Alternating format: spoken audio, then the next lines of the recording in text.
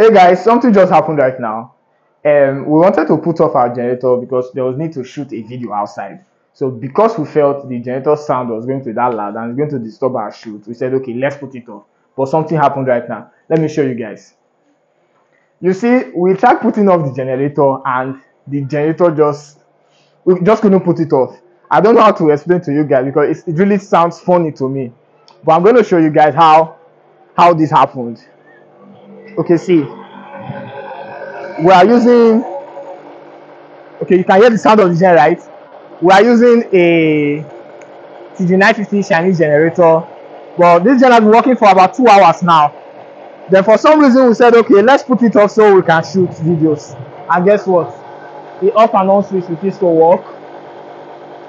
And then because I know for a generator to keep working, there's need for this to be connected.